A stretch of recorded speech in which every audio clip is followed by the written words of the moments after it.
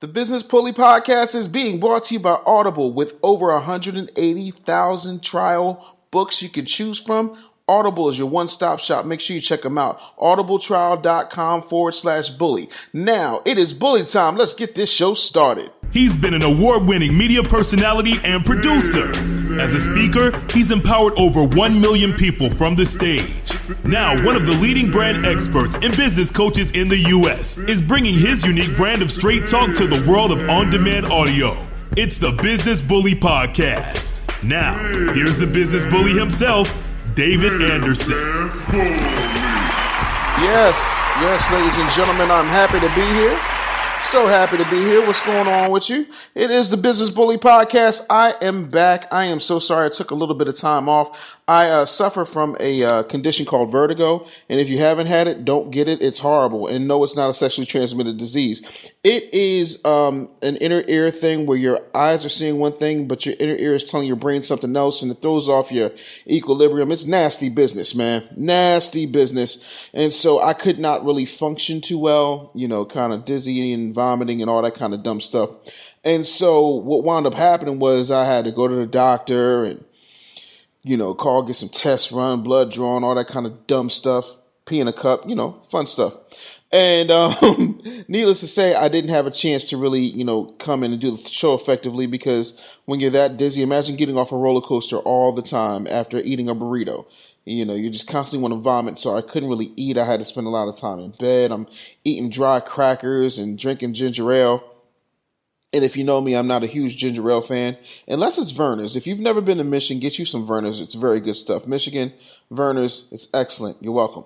Meanwhile, in between while, it's time for me to start talking about some people who I love very, very much. Starting with my sponsors. I already talked about Audible. You know I love Audible. audibletrial.com/bully. It's a free trial. Free trial. Get it. I guarantee you guys are going to get a whole bunch of Audible trials when Pitch, Close, Upsell, Repeat goes on Audible, and that's coming soon. A lot of stuff to tell you, but aside from Audible, I want to shout out Berry Amazing Travel. They are the official travel sponsor of the Business Bully Podcast. If I'm booking any travel, it's through Berry Amazing Travel, and that's berry like blueberry, strawberry, raspberry, boysenberry, BerryAmazingTravel.com. And what I love about Berry Amazing Travel is they actually will give you an opportunity to make payments, so that you can go on that nice trip and you're only taking a couple of dollars out of your check here and there. So it's a real good situation. So you got to love that. Yes. So make sure you check them out right now. Tell them Dave Anderson sent you. BerryAmazingTravel.com. And of course, for the ladies or the fellas, get you some good loving. Go over to kellyscloset.net. Yeah, buddy. kellyscloset.net. You can get all kinds of good stuff there. She's got toys, whips, chains, handcuffs. If you want to get your 50 Shades of Black on without the Marlon Wayans comedy, you can do that because they got all types of stuff. And then, of course, they have that plus size lingerie, for women who got, hips, lips, and fingertips. The Thickums. Oh, yeah. Love me the Thickums. Anyway and anyhow, shout out to all the people who sponsor the show. And yeah, more sponsors are coming. Why? Because damn it, I've sold out and I've got kids to feed and I'm not ashamed of it. Don't knock the hustle. Support my sponsors. All right, so since I've been down, and it's only been like 10 days since I put up a show. I try not to go any more beyond 2 weeks. I'd like to get them done Sundays and Wednesdays if I can help it. But shit happens.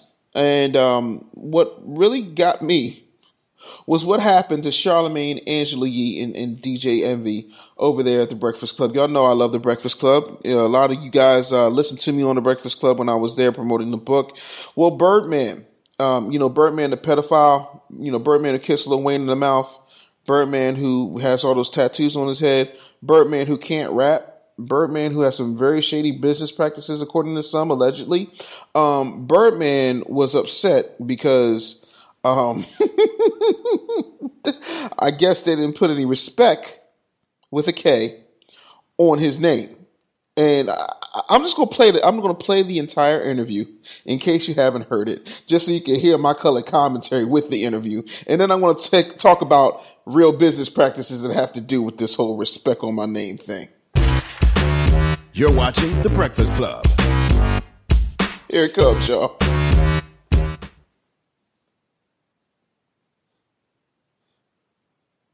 Y'all ready?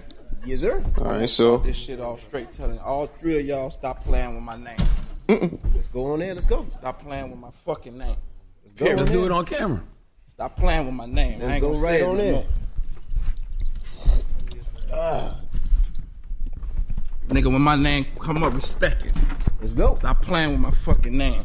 All three of y'all, stop playing with my name. I ain't gonna say it no more. all right, so I'm gonna just stop it right there. He said he ain't gonna say it no more, right?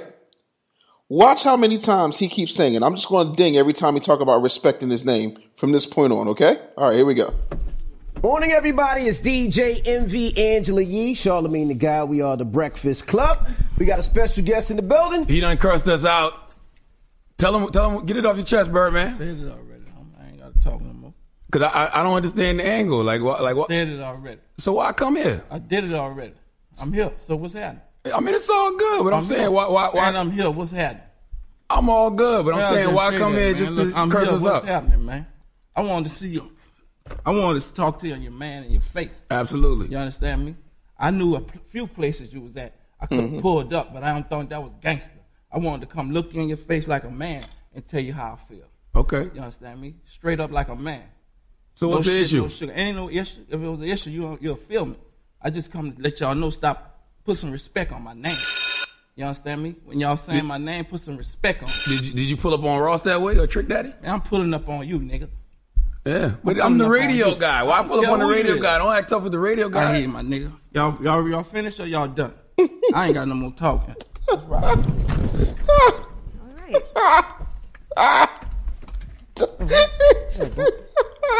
See you later, nigga. Oh, sorry. That's just the funniest.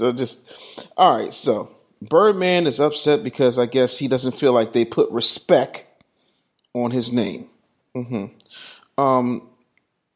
Let's just talk for a minute because there's a lot of people in the black business community, especially. Oh, well, Birdman went up there and showed them, and Birdman he's tough because he went up there. Like, okay, let's stop the madness. Number one, Baby, aka Birdman. Yeah, bruh. Okay, he's not tough. Okay, see, tough people don't have to show up with like 10 people and start taking their stuff off and sitting there and then, taking out their gold. All that was for show. It was for show. Okay, first of all, let me break this down. Okay, and when I say it's for show, that's not to say that Angela Yee, Charlamagne, or Envy was expecting any of that because it wasn't. They keep the cameras rolling in case something happens beforehand. When I was up there and I walked in the studio, the cameras were rolling. So I didn't know what was going to, get cut out or what was going to get aired or anything beforehand. But I'm talking about Birdman putting on a show, putting on a spectacle. Okay, the Breakfast Club, when it comes to the hip hop generation, is the most widely listened to and watched program of its kind. Point blank and period right now, pound for pound. And so Birdman knew if he went up there and he made enough of a stink that he was going to get some some viral traction from that. Now you got people making songs. I mean, Anthony Hamilton's background singers made a song called "Put Some Respect on It." Hilarious. Birdman has a single coming out talking about "Respect My Name." All these things start to happen, because Birdman went up there strategically with a plan. And I'm sorry, here's why Birdman's not gangster. Trick Daddy, if you know anything about Miami, Trick Daddy is that dude. Trick Daddy basically got on the radio and said that, that he's Birdman is somebody's girlfriend, allegedly. You know what I mean? And so if you gangster, go say something to Trick. Go say something to Rick Ross. People feel like Rick Ross is a corrections officer. There are pictures and things to support that, but he didn't roll up on them. You're going to pick Charlamagne. Now, Charlamagne is like 5'6". He's a small dude. Angela Yee is a tiny little girl. Envy, I'm not saying Envy's a cupcake or nothing like that. He's a nice dude. You know what I'm saying? But he ain't no big, brawly dude like me. When I got ran up on by talent, and by talent, I use that term loosely. I mean by rappers and disgruntled people or whatever the case may be, okay, there may be a chance. I've gotten into verbal altercations with folks like the Yin Yang Twins, Jermaine Dupri. I've gotten into some verbal altercations with some very interesting people. But what Birdman did was not gangster. That was marketing. But people talking about Birdman is his own man and he makes his own money and this, that, and the third. Okay, first of all, I could have swore on this Business Bully show I've talked about the fact that there are no more black record companies, and that includes Cash Money, Young Money, 3 Money, 2 Money, whatever money you want to call it. All right, there are no more black record companies. That's a record label. That's an imprint. Okay, they have a distribution deal through Universal. Universal has a record company. Interscope is a record company. Do you see what I'm saying here? If somebody else is distributing you, they're the record company. They're the distributor. They're the ones who are out here pushing the music. So stop acting like Birdman don't answer to anybody. He does. So y'all can take that someplace else. The other part of that is you got to start operating like an adult at some point. How old is Birdman now? Can somebody tell me how old Birdman is real quick? Somebody Google that for me, Birdman's age, because I'm curious to know how old Birdman is. Because it amazes me how this man got all those tattoos and so much to say. And you running up on Charlemagne like, how you look, dog? You look ridiculous. Yo, you older. You 46 years old, Birdman. Birdman, you 46? Really? Man, you just, all right. All right, but there are some things that bother me. I'm sitting back, and sometimes I'll look at my Facebook feed when I can. Vertigo is kind of not good for blue light, so when I see things, I just look at them. And so I'm watching videos on Facebook, and it's videos of a lot of these multi-level marketing companies, just talking about, whatever, widgets or products that they're selling. And again, I have no issues with network marketing. I have an issue with people taking credit for things that aren't theirs. There's a guy named Tony Gaskins, good friend of mine, great guy. I knew Tony Gaskins before he got with Oprah, and he was trying to get his book on the Ricky Smiley Show, and I had him on the show. He's a wonderful guy. Tony Gaskins, great guy. He came up with one. If you ever see somebody using the phrase build your dreams or someone will hire you to build theirs, that's Tony Gaskins. He's a young black dude. Great guy, family man, wonderful dude, but people just run around with his quotes in their mouths as if they're their own. A lot of people love Eric Thomas, E.T. the hip hop preacher. I would say a good 60% of the things that Eric Thomas has said, he's gotten from Les Brown. I started watching him, and he would say stuff like, when you fall, try to land on your back, because if you can look up, you can get up. That's a Les Brown quote. He has this thing. He has this book, I think, called Live Full, Die on E. Les Brown has a book called Live Full, Die Empty. So, and I'm not knocking E.T. I'm just saying give credit where credit is due. There's nothing wrong with quoting people. Hell, Les Brown quotes people all the time. But a lot of these, motivational cats, a lot of these multi-level marketing cats will start throwing out motivational quotes to people and acting like they came up with them. So, to bring this around, I'm seeing people, while they're pushing their multi-level marketing, start talking about how if you look at a building, when everybody's told to climb the corporate ladder, they never teach you how to build a building upon which the corporate ladder leans. I'm like, yo, that one came from me. What you ain't gonna do is run around here acting like you invented something. You know what I'm saying? And it's not that big of a, I love to be quoted, but just put some respect on my name. You feel me?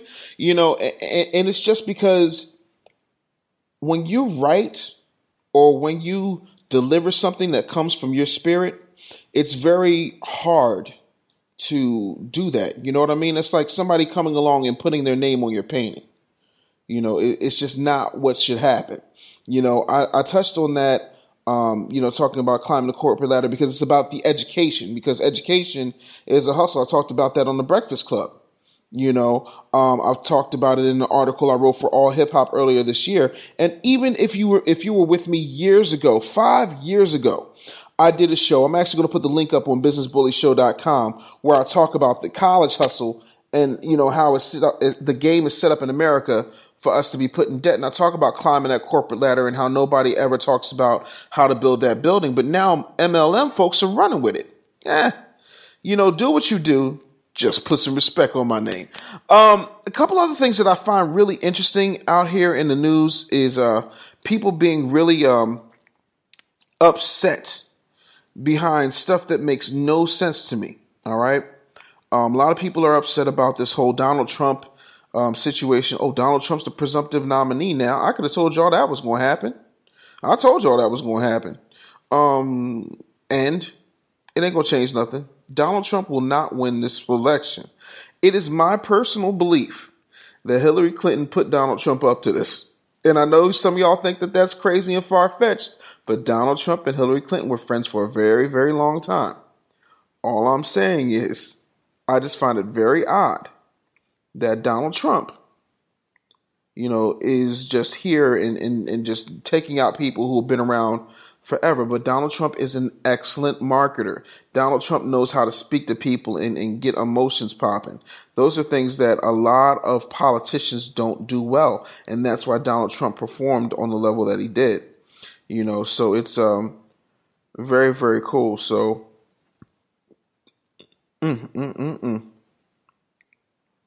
It's crazy. There's a guy named Dana Milbank, and Dana Milbank said that he, if Donald Trump becomes a presumptive nominee, he's going to eat the newspaper. So people trying to decide whether they're going to give it to him with taco meat or whatever the case may be.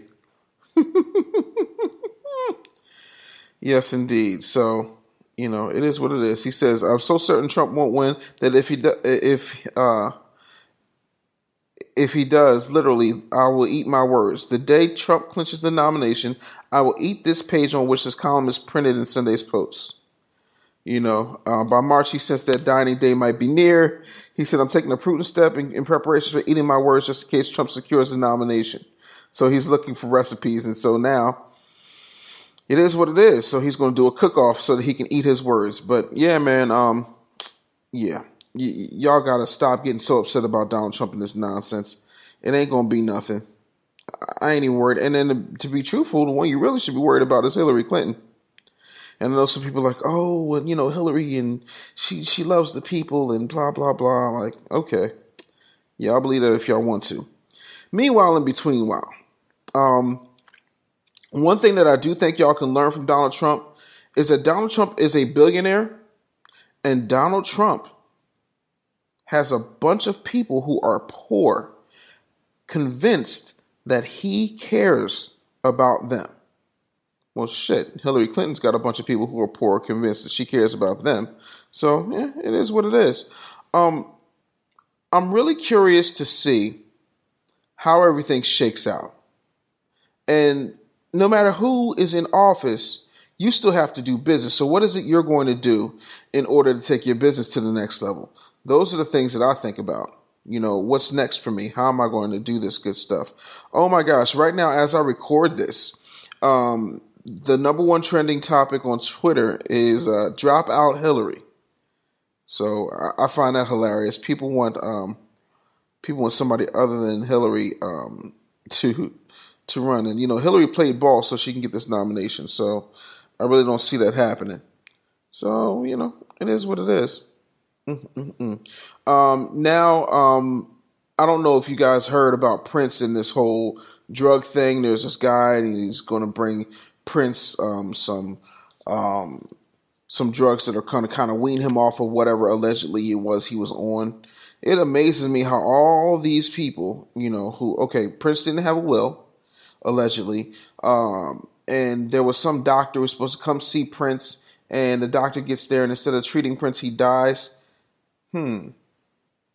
Maybe, just maybe here, Tariq Nasheed was right. Maybe there was some kind of conspiracy to get Prince killed, because the way that he died is very similar to Michael Jackson, in that there's an attending physician supposed to be taking care of something, and something goes just horribly, horribly, horribly wrong.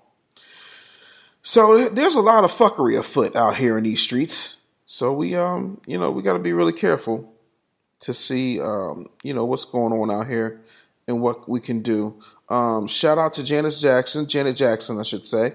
Janet Jackson is pregnant. Yes. And you know who I feel sorry for? Todd Willis. Different Strokes. Because I don't know if you noticed or not, but Todd Bridges used to play this character named Willis on a show called Different Strokes. And Janet Jackson played his girlfriend. Well, he in his book talked about how he put the smash on Janet. And it's like, but you didn't get her pregnant, dog. She's 49. She went 49-0. That's a better record than The Undertaker. If you're a wrestling fan, you'll get that reference. So there's a lot of stuff out here that's happening that I find very, very interesting. And I'm just surprised at how folks are reacting. Oh, did y'all see Obama go out to Flint and drink the tap water? Well, there were some hot people in Flint. People in Flint were like, yeah, he's out here, he's drinking the tap water, but, it's just a show. And, I don't know, man. All I know is that if it were me and I was in Flint, I would have a bottled water factory. I would be selling so much bottled water. I would have a BJ's Wholesale Club, Sam's Club. It'd be nothing but Business Bully water everywhere.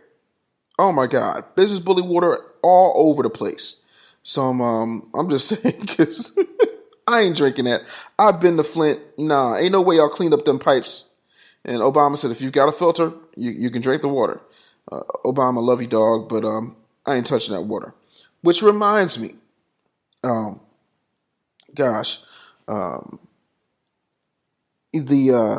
Wilmore he did the correspondence dinner, and people were upset because he talked about, he said to the president, Barry, we did it, my nigga.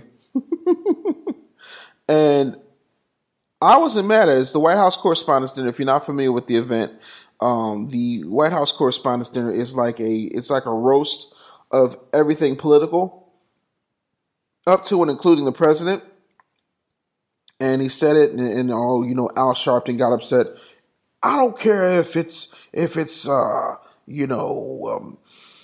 comedy or not. That word should never be used, and it should never be used toward our president. Okay, first of all, Al Sharpton, perms should not be used by you. Okay? So, brother, I don't know. Like, calm the hell down. I'm not a big fan of using the N-word, period. I don't think anybody should use it. But I wasn't particularly upset. I'm sorry, I just wasn't.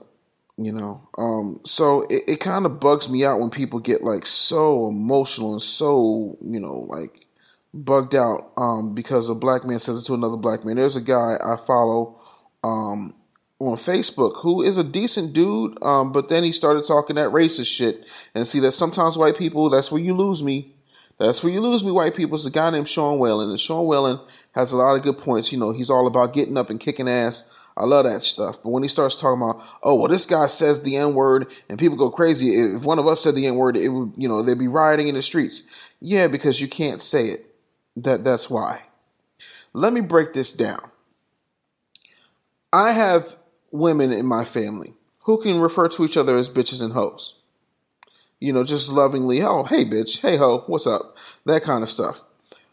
If I were to talk to any woman like that, and I'm not doing a stand-up set, if I were to talk to any woman like that and use that term that way, it would not sound the same because I'm a man and there's a certain level of subjugation that women have to deal with when it comes to men. That isn't necessarily fair. So it's oppressive coming out of a man's mouth referring to a woman as a bitch. So there's something oppressive about a white man referring to a black man, even a nice white guy referring to a black man as a nigger. Okay, so I don't know, and I'm gonna tell you what it really is. It's the one thing white people aren't allowed to do, so it pisses them the hell off. But shout out to Larry Wilmore. I salute you, sir. It's all right. You will be okay. And yeah, if I was you, I'd go by Larry too, because your real name is Ellister, and that's just embarrassing. So yeah, I'd go by Larry.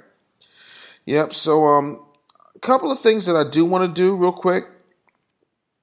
There are some folks who always want to ask me a couple of questions, and so one guy says, "Here, Dave, help. I'm a freshman. I'm a fresh college grad. I took a job with this MLM, and they offer great money, and I can sell. And I love your book. I talked to 20 people about the company, and they're split in the middle in response with it being a scam or a pyramid scheme. And I'd like your opinion on the company, or if you think it's a move I should be making." And I researched the company in question. It's a company called Smart Circle. I had never heard of it at the time. And my response is, I think that there's certain things that you can do that's better for you. When it comes to any type of organization, okay, you want to use that for something that's actually going to help you. And I talked about this before. If you're going to be doing any type of network marketing, make sure it's something that focuses on selling a product, not getting a whole bunch of people on your downline, because that's just sucker shit. It's an old school type of hustle. So once you do that, then you're home free. But I wish more of us would start looking at, starting businesses, especially with the internet. Shout out to all these young ladies out here getting these Etsy shops popping. Shout out to y'all.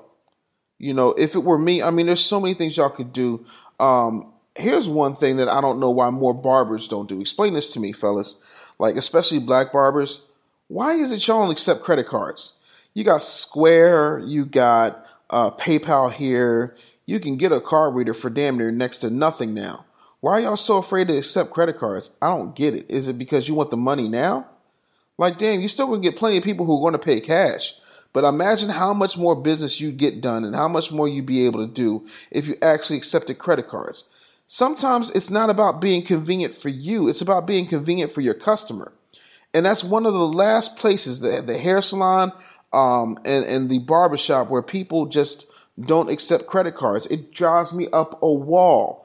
I don't like carrying cash because I'll be the type of person, because I try my best not to keep a lot of stuff in my pockets. But when I do, I do. And the one thing that'll come out is a wad of cash somewhere. So somebody's walking around here with a couple of $100 because I don't, I'm not good with keeping cash in my pockets or in a billfold or something like that. It's just messy. Look, damn it, just accept the damn credit cards. But you can go and you can literally go to barber college, learn how to cut, get your license, and then, be an on-call barber. Like, that's what I would do. I would do something simple like that. Or I'd be somebody's personal assistant. I would be a line holder. Like, I mean, these are just dumb, stupid things you could do, especially now the weather's breaking. Like, okay, Captain America comes out, by the time this podcast is uploaded and you hear it, Captain America will either be out or just about to come out. I stand in line, for stuff like that. Or how people camp out for theater tickets. And when I say theater tickets, I mean like concert tickets, events and stuff like that are, huge events. I would do stuff like that. Like, there's so much that you can do. You can actually invest in getting a press and start, pressing up your own t-shirts. You could do that. I mean, there's always something to do. There's always something to hustle. I have a podcast. You can start a podcast. It's not that hard to start a podcast, get a website, get some sponsors, get yourself out there. There's plenty of things that you can do other than make excuses. And so I get really upset when folks aren't really doing what they need to do and just sitting around bitching and complaining. Like, I don't understand why. Like, you could be doing so much with yourself and you don't, because you want to take the easy way out. And that's just not how the world works. And it just really bothers the hell out of me. I'm just not here with it. Like, it's just not something that I'm a particular fan of. Shout out to everybody who listened to episode 13, the Prince and the Digital Revolution, the Red 'em Spoons mentality. Good stuff, man. I appreciate that. And oh, by the way, shout out to everybody who's going on to iTunes and rating the show 5 stars. I definitely appreciate it, man. A lot of big guests coming up. Neo was going to be on the show today, but he actually is on a plane to New York. So we're going to try and get him rescheduled as soon as humanly possible. But coming up on the other side of this thing, I've got a phenomenal guest for you. Comedian Rodney Perry will be here, so hold on tight. This is the Business Bully Podcast. Thanks so much for listening, and we will be right back. He's one of the leading business coaches and branding experts in the US, generating millions of dollars for brands like Nutrisystem, The Ricky Smiley Morning Show, iHeartMedia, and Les Brown. He's impacted over 1 million people from the stage. Now, best-selling author David Anderson releases his latest book, Pitch, Close, Upsell, Repeat, a practical guide to sales dominance. Learn how to conquer fear of selling, how to get people to buy from you, and more. This book will motivate and inspire you to unleash the sales beast inside of you. Pitch, Close, Upsell, Repeat by David Anderson is available at Barnes & Noble, Amazon.com, or wherever fine books are sold. Hey, what's up? It's Dave Anderson here, and I hope all is well with you. Now, I'm going to talk to you about Audible. If you go right now to audibletrial.com/bully, you can get a free 30-day trial and a free audiobook download. And there's always great titles available at Audible. Some things that I think you should get. Great book, The Art of Selling Yourself. That's a great book. Just a simple step-by-step process for success in business and in life. There's another book by Laura Vanderkam. It's called What Most Successful People Do Before Breakfast. There's another great book called Succeeding When You're Supposed to Fail. There are so many great books that you can get right now, and you can listen to them, and you can get Audible anywhere. You're like, but I don't have a Kindle, and I don't have this, that. Okay, first of all, Audible is an app. So if you have an Android, if you have an iPhone, it doesn't matter. Even if you got, one of them prepaid Boost phones, you can get yourself the Audible app. Like, do what you got to do, man, and get this thing. audibletrial.com/bully. You get a free audiobook download and a free 30-day trial. So make sure you check them out. audibletrial.com/bully. And now it's time to get back to the show. It's time for another Business Bully interview. Ladies and gentlemen, when I tell you I have a comedian extraordinaire on this phone right now, I'm lying. But what I do have is a man who is a phenomenal talent. This man has been on Who's Got Jokes. You've seen him in countless movies. You see him all over your television. He's been on every network that could possibly have black people, except for in the New Roots. Apparently, you can't have a gut and be a slave. But that's all right. We're going to let this man be great. If you've never seen the Monique Show, if you have never seen this man on stage, you are missing out. He is an absolute treasure. He's one of my dearest friends. He is the funniest man I know right now. And when I mean right now, I mean talking about during this interview. Ladies and gentlemen, Rodney Perry is in the building. What's up, Dave? What's happening, brother? How are you? An absolute awesome introduction. Thank you so much. So true on so many levels, except you said I have been in countless movies, and you can indeed count them. Yo, man, the thing that amazes me about you is that in the entertainment industry, there's not many people who can have, like, you got a starting 5 and somebody on the bench. Yeah, man. I have 6 children, 5 girls and a boy. They range from 27 to 6. Yeah. Yeah, bro. Have you thought about closing up shop? You know what? My wife shut down her end, but I'm always leaving my my options open. You know, if this don't work out, I might end up with a little younger, and she might want something that's loving. You know, so I'm just, I might drop some little Perrys out there when I'm 60. I'm not mad. I'm not mad at all. Yeah. Yes, indeed. And so by the time they really need you, your ass will be dead. That's just wonderful. I'll be dead. By the time they want something, I'm gone.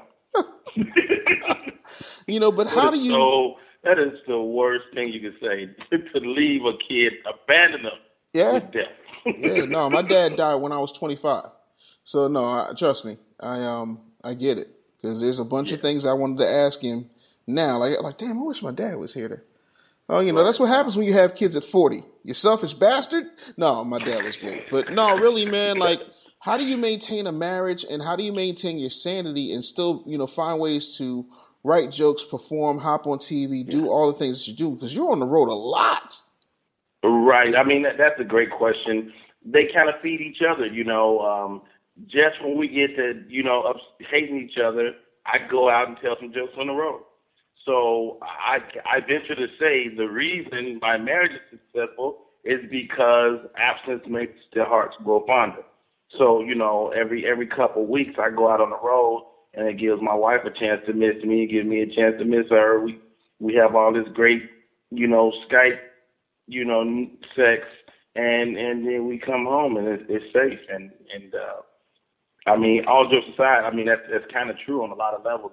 If I was here every day with a regular job, I think she would have killed me a long time. I'm not mad, man. I got 2 girls, and I want to kill them both. So I don't know how you managed with 5 girls. Well, you know what, man? You know, having girls in the house, of course, you know, is crazy. Your girls are small. They don't keep clothes on. I'm sure you noticed this already. Oh, no. My youngest is a nudist. It's the 17-year-old that I'm concerned with, because she needs makeup. Because she's a beautiful girl, but apparently all this makeup that she hasn't even opened, or she's opened once, it's no good. As soon as she opens it, she got to go order some more. But she ain't got no lunch money. That's part of the plight, man. And the beautiful thing about having girls is this: when you're old and gray, if you're remotely a good dad, they'll take care of you. You know. Now my son, on the other hand, I know he can't wait to put me in the old folks home. You know what I mean? This dude cannot wait to tell me all the stuff I told him. All that you know, if you don't work, you don't eat. All that, I'm sure I'm gonna hear that. But let's switch gears for a minute. Family aside, you are a touring, active comedian. How do you handle the business? Because I mean, I know from my time on the road, it's a lot, and sometimes you get some of this here. Hey, yeah, brother, let me holler at you for a second. Well, you know, it's kind of light in here, so I'm going to give you like 2/3 of what I said I was going to give you. Like, how do you keep the business straight? You know what, man? I really made it that my business, the first half of my career, just learning the business, kind of being able to hear when a promoter was on that BS before you even leave, you know. So before I even leave my house, I have 50% of my money, you know. But don't get me wrong. Let me holler at you can still happen on every level of the game. So you just hope you're dealing with people of integrity. You hope you're dealing with people that have a tradition. You know, it's the fly by night dudes that don't mind hitting you that way. It's the you know back in the 90s, we worked for a lot of drug dealers that would come in the game. Right. They would strong arm the game, and so. Now I'm dealing with a lot more of the tried and true promoter that's really serious about making his money, and let me holler at you is are few and far between. But I mean, it can always happen. But I've been playing mostly comedy clubs and, you know, small theaters and stuff at this juncture, so I hear it a lot less now than I did before. Absolutely, man. But I mean, you're extremely savvy. You have your own podcast yourself, man, and I mean, you do good numbers. We actually doing really good, man. I'm on hiatus right now, and it's the first time I've taken a break in maybe 6 or 7 years, and I'm just revamping the show, and it's Rodney Perry Live. And this is the deal. I started doing the show because it was becoming very difficult to get on terrestrial radio and advertise where I was going to be. And so I created the show solely to be able to advertise what I was going to do. And it worked. But in turn, it also started making publicists hit me up for their talent. You know, so I've interviewed everybody from Kim Whitley to Kevin Hart. I've interviewed Big Daddy Kane. I've interviewed, you know, Anthony Hamilton. And so, you know, for me, it's just a talk with people that I want to talk with, you know. Yeah, and I mean that's the beauty of your show. When I told you I was writing my book, Common Sense, I had this guy Taz Daddy on my show. This dude was amazing. He's a damn jackass. But when I told you I was writing a book, you know how many people laughed at me? And the comedian of all people says, "You know what you're about to do, right?" And I'm like, "Nah." He's like, "Man, being an author makes you an instant expert." And I was like, very true. Damn. You know, now I got a book that's #1 in 3 countries. So I don't need your ass no more. Ha ha! Won't he do it? Hallelujah. Let him use it. Wow. No, man, it's amazing how you see things. And I think a lot of times, you know, comedians or anybody who's an entrepreneur, because that's basically what you are, you know, yes, sir. People need mentors, people they can go to who can give them the wisdom of their experience, you know, because there are certain things that, you know, even when you and I met, tell these people how we met. We met over a Twitter beef. we were bugging out on Twitter. I think I'm about to call you Taz. I think David had called me some type of coon or something on TV. And I imagine most people don't respond, but my kids say I'm lame. I say, Dad, you're so lame. So I'm so lame. I responded. And we had a real conversation, just two black men like, yo, why you come at me like that? He's like, yo, I know you were cool, but you were a cool guy. Dude. We've been like friends ever since, man. And, ever since. You just like I may have blessed you, you have blessed me too with knowledge over the years, man. So I count you as a friend. I get the pictures when the babies are coming. I love that, man. So yeah, it's been a while. This the crazy part. It's been what, 6 or 7 years? 7 years. Yeah. Yeah, but I will say to you, man, it's amazing to me, you know, how many people don't have people they can look up to. And the thing of it was, so that people can get the perspective, at this particular time, the Monique show was on, and it had a lot of heat behind it. And when I say heat, I mean both good and bad, in that people did not understand what was happening on the show. They just saw it one way. And the way that they saw it was, yes, baby, ha! And they didn't understand that Monique was hollering not only just to holler because that's her personality, but she was drawing attention. And Rodney literally sat me on the phone for 2 hours and broke down to me like an old head is supposed to a young buck and say, look at it like this. Seinfeld didn't get to grow its... Yo, why am I telling this? Man, tell these people what you told me. Because it was deep and it was profound. You know what? It's a few things. One, you got a person who's been doing live performances most of their career. So that in itself makes you shoot your voice to the back of a room. Yep. And when you sit a mic right under your throat, of course it's going to be loud and blaring. But the shows like the Monique show very seldom get to find their audience. And that's what we were doing. We were kind of finding our way. I mean, we were learning how to do late night TV right in front of y'all. So that's what people saw. And we took the criticism. We took the, wow, she's too loud. We took the, what is that dude doing over there? We took all of that. And we learned. And really, by the time the show was pulled, which they never canceled the show. Like, it was never a press release going, we're not happy with this show, we're canceling. Never. They had already renewed us for a third season, and then they pulled it. But anyway, by the time we got to that point, we were really like a well-oiled machine. You know, Monique had dialed her voice down.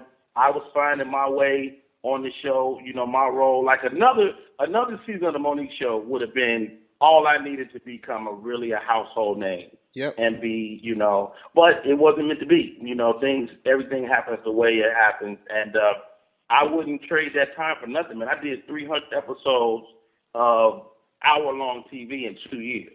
Yep. So a lot of people can't say that in their career, much less in a couple of years. So it was a great opportunity, man. I met people like Shaka Khan. I met New Edition. I met Big Daddy Kane.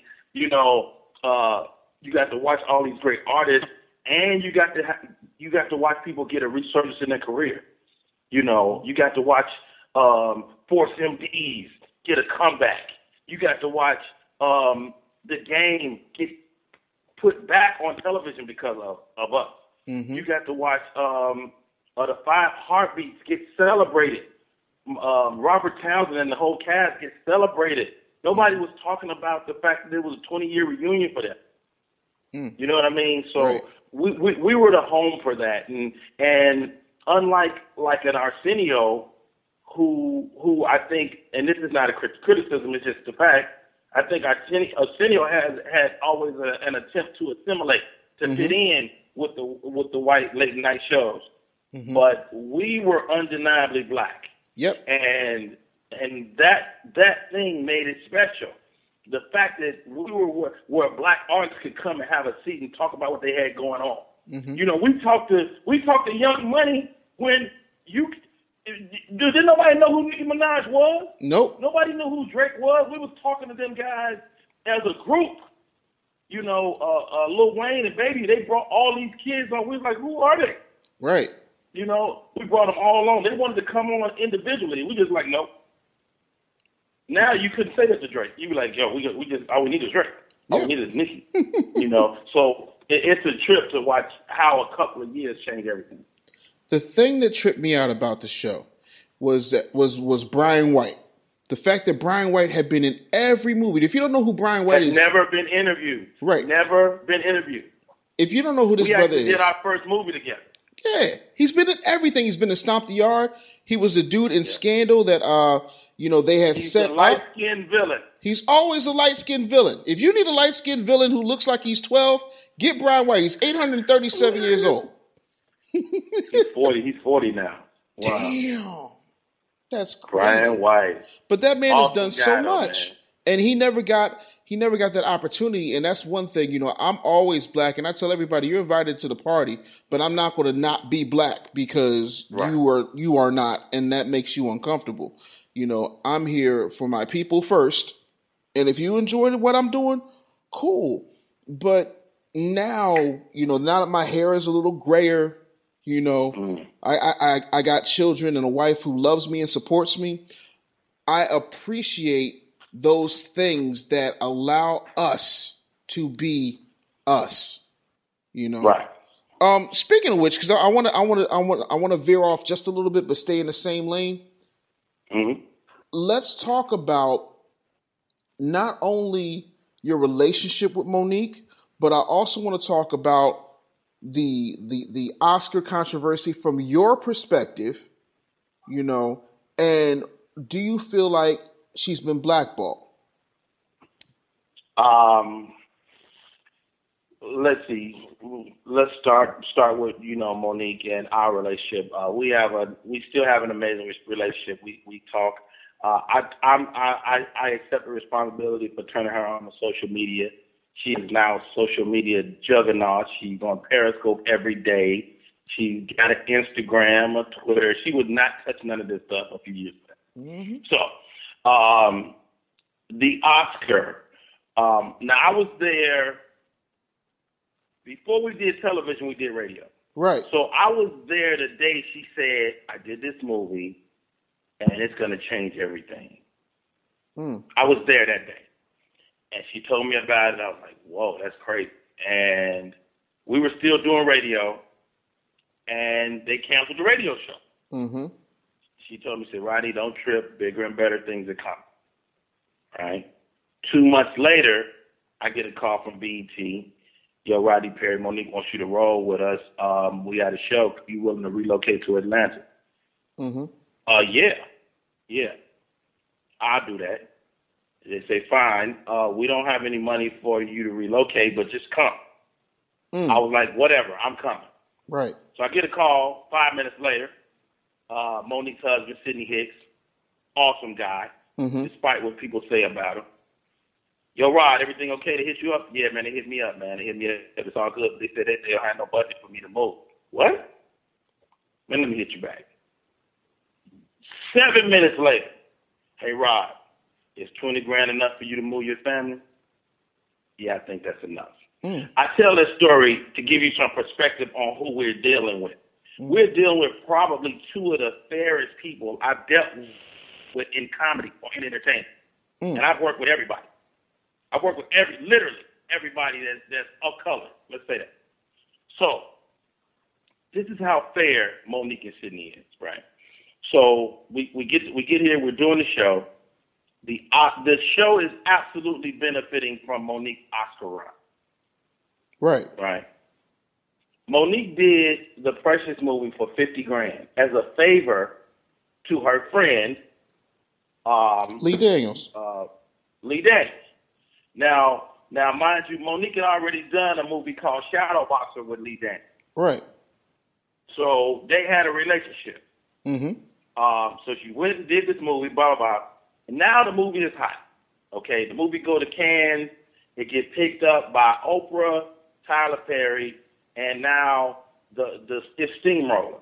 Mind you, we're still doing our show over here. It's our little show on BET, but it's still our show. You know? Right. And ultimately, they wanted Monique to stop down her show, go to, they went to Sundance when they got Oprah, and they wanted her to go to Cannes to France. Right. And that's when the big controversy came. Because she was like, basically, her position was, I'll go, but you guys got to pay me. And the industry was like, no, we don't pay for that. Now, probably what she could have done, she probably could have got them to pay her under the table. Because that happens. See, Hollywood doesn't want people to know that you can do that. You know? You know, Hollywood don't, like I don't know if you remember the Kevin Hart controversy, but, you know, when the Sony, the emails got out about what they were saying about Kevin behind the scenes. But know this. Yeah, you got it's a little down back. Yeah, the emails came out and they were like, you know, how basically they wanted Kevin to use his social media to pump the movie, and he was like, you gotta pay for that. Right? Right. But they didn't want to establish a precedent of paying for that, because if I pay Kevin Hart, I got to pay Justin Bieber, and everybody else has got $1 million followers. So Hollywood is like that. It doesn't want to establish a precedent that way, because they want to, you know, then you make less money. There's less money in the big coffer for you. Right. Okay. This is just my opinion. If Monique had been a guy, a male, all of this stuff we're talking about, Blackballed, would be a non-issue. Right. Like, that's just the way we treat women. First of all, any woman that will ever listen to this, know this, everything is harder for women. Everything is harder for women. And I'm a father of 5 girls. I don't know what they'll have to go through as adults. Everything is harder for women. So if Monique had took the stand she took as a man, it would have been like, yo, man, he's ballsy for taking that step. But because she was a woman, it was like, how dare you? And any woman that stands up for herself is immediately labeled a bitch and difficult. But my experience with her is she's the least difficult person, but she's no punk, though. Right. And you're not going to come at her crazy without her saying nothing. So I've watched her be that chick, and you know, in my opinion, she was deserving of the Oscar, which she ultimately got. Has she been blackballed?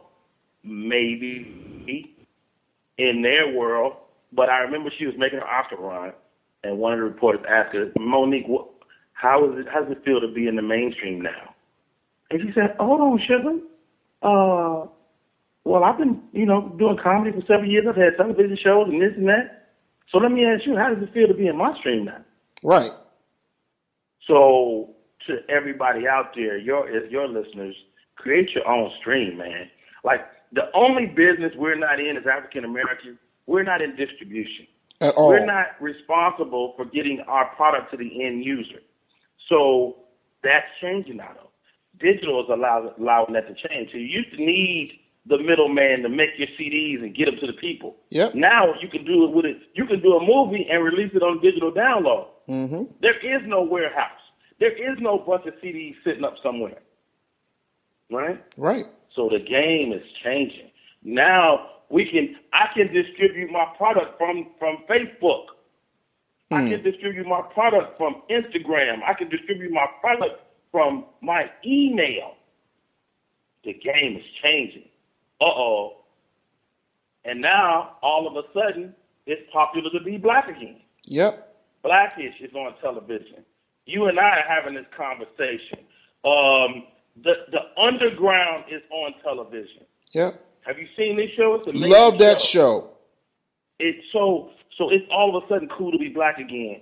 I'm telling you, if you're an actor, a comedian, or author, whatever you are, this is your moment. Go get it. It's the truth, man. For me, it's one of those things where, and you know this because I've told you this, I'm never going to be fired by anybody ever again because I don't plan on working for anybody ever again. And if I do, it's because I don't feel like going to school. I'd rather get paid to learn what I need to learn than pay a school to give me another piece of parchment that ain't going to make me no money. But I am so sick and tired of us feeling like we can't love us. And when I say that, I don't mean loving our skin or loving our hair. I'm talking about the stigma that comes to it. Like, all right, have you ever heard this? Well, you know, I hate it when it's them all black comedy shows. Wow. Or, you know, if he's not coming to this particular club and he's at that particular club, like if you're at Zany's, ain't nobody got a problem. You know, but if you would go to, like, when the Laugh House was here in Philly, for example, if you go to the Laugh House, then it's like, well, you know what kind of crowd they draw. And this is black people talking about other black people and other black businesses. Like, Agreed. I completely get it. It boggles my mind. And it's like, in anything, like, I have to, even with this show, even though thousands of people listen to this thing every single week, and it's only 12 weeks old. That's the crazy part. The show is 12 weeks old. You know, I still have people who, when it comes to sponsorships, like, well, show me this, show me that, show me this, show me that. I'm like, yo, did you not see me beat Adam Carolla last week? What do you mean? Show you what? You know, and I say all that to say, not for me or for Rodney Perry, but, you know, for people who are listening, that it's extremely hard. But the ill thing, when you talk about how hard it is for women, and I agree, it is extremely hard. The most successful, the largest growing group of business owners in this country are black women. Absolutely. And that blows my mind. And the one thing that I didn't hear you talk about when it came to Monique was just her process when it comes to doing things. Like, remember how you were telling me about the whole tag me in thing and how her mind works and the way that she sees things. She wants things a certain way, and they have to be that way because she wants people to see certain things that they don't necessarily see on their own, man. Like, that in and of itself is beautiful. I mean, you know, we were touring together at that time, I think, when we were talking. So I was really watching her comedy every day, and her process as a comedian is really impressive. Like, you know, when people ask me who's the best female comedian, it's hands down Monique to me, because she creates in such a way, you know, and she creates without a lot of people. Like, she doesn't really have a bunch of people that are writing jokes for her. It's kind of her and her husband operating in their bubble, and they create like some really great comedy. So I'm impressed with her. I mean, I personally don't create that way, but it's always interesting to watch somebody who does things different from you. Mm-hmm. But, I mean, the long and the short of it is, man, she's an awesome lady. She's been nothing but great to me and my family. So, I mean, I tell cats all the time, if you're looking for something bad to say about Monique, you bark up the wrong tree. And if you say the wrong thing, I might cut you away. Yo, that's definitely what's up, man. I mean, you're definitely in a space right now where things are going your way. What is it you're looking to do next? Like, what's that next level for you? Man, you know what? I've kind of been bitten by the sitcom bug, so I'm looking at doing a few things. I've been doing a lot of work over at Bounce TV, brand new African American network. So I like those guys over there. But what I understand about Rodney Perry at this juncture in my career, I'm 45 years old, I probably need to create my next vehicle.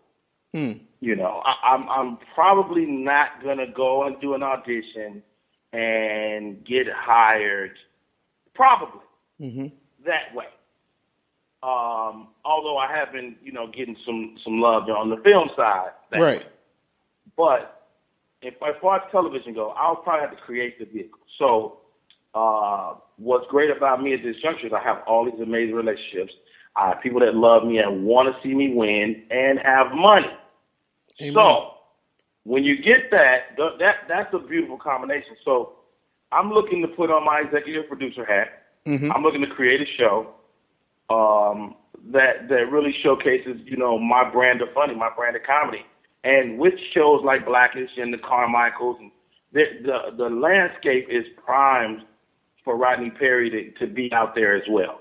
So that's one of the things. I'm writing a book. I took a page out of my friend David's handbook. I'm writing a book. It's called 100 Moments on My Journey. It will cover everything from my connection with Monique to Sid the Entertainer. To the guy that told me when I got on the stage one day to take my hand, take all that stuff out of my pocket, Tony Royster.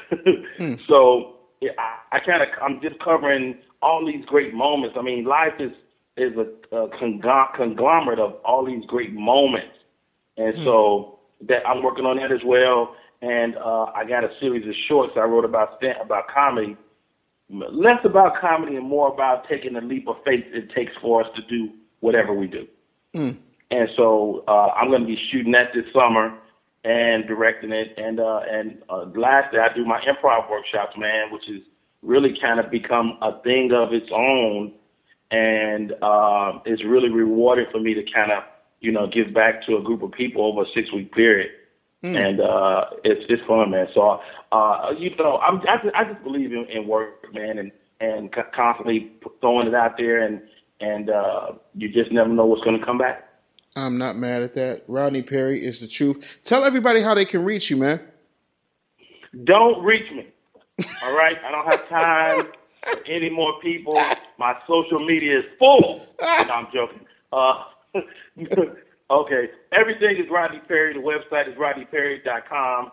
Most of my social media is Rodney Perry. My Instagram is Rodney Perry Live. You know how we date ourselves by saying these things, because 5 years from now, it'll be something new, and we'll be on that, and we'll be like, I can't believe I was talking about Instagram. So, anyway, Instagram, my Snapchat, I own everything.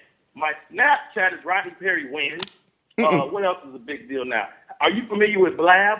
Yes, Blab is the truth. I don't know why we don't get on Blab and just bug out one day.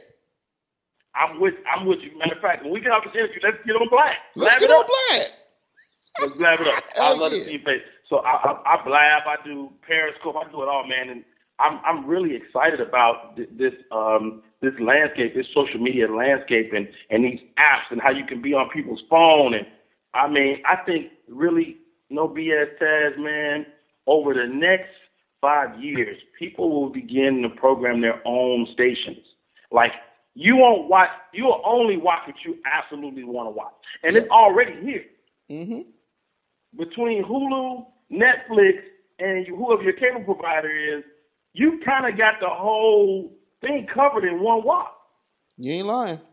Because I only watch like 3 or 4 channels, and that's it. And I only pick the shows I want to watch. I watch my DVR. I don't know what time anything comes on. I just set my DVR and go about my life. And when we grew up, you knew 7 o'clock, Happy Days, 7:30, Laverne and Shirley, 8 o'clock. You knew the whole lineup. You don't know the lineup no more. You just tell your DVR, catch this show. Whenever I get to it, I'll watch it. That's it. There is no more must-see TV. Everything is whenever you feel like seeing it, we appreciate you watching. And then what do? Then we binge watch. Binge watch. We watch it all weekend. Binging is the greatest thing in the world. And let me tell you something. It's worse than crack. Because I wait every year for House of Cards to drop or Orange is the New Black to drop. And then I'll sit there with my wife and we'll get popcorn and we're going to say, we're going to watch all 13 hours of this shit. And we sit there, we watch it. And then we're like, I know, right? Now we got to wait a whole year. Yeah, it's over. You gotta pace yourself. Pace yourself with the bench. Pace yourself. Yo, man, thank you so much for being here. Hey, man, I can't thank you for having me on enough. I know you have a choice of who you interview, who you talk to, and to your millions and millions and thousands of hundreds of gazillions of people. Why not? It's your boy right here. All right, man, Rodney Perry right there. Listen, thank you to everybody for listening as always. Neil should be coming up soon, so we're looking forward to that. As always, I'm going to close the show with my contact info, so make sure that you hit me up, man. And also, before I forget, the new semester of iBrand University is starting in June, so you definitely want to get involved in that. iBrandUniversity.com. So you want to definitely check that out. So iBrandUniversity.com, check that out too.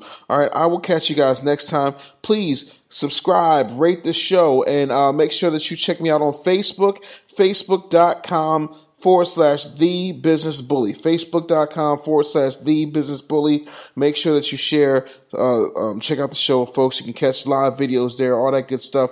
So I look forward to seeing you guys soon, and you guys take care of yourself, and as always, man, put some respect on my name. Follow us on Twitter at MyInnerBrand. Thanks for listening to the Business Bully Podcast. We'll talk to you next time.